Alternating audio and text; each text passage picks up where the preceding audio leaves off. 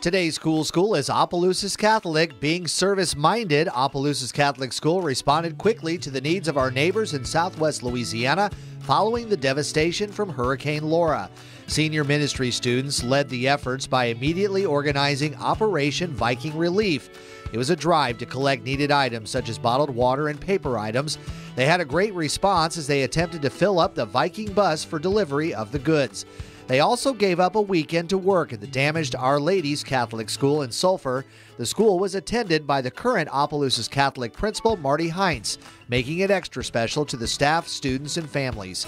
If you have a cool school, let us know. Send me an email, weather@katctv.com. Put Cool Schools in the subject line. Include a picture and a short story about why your school is cool.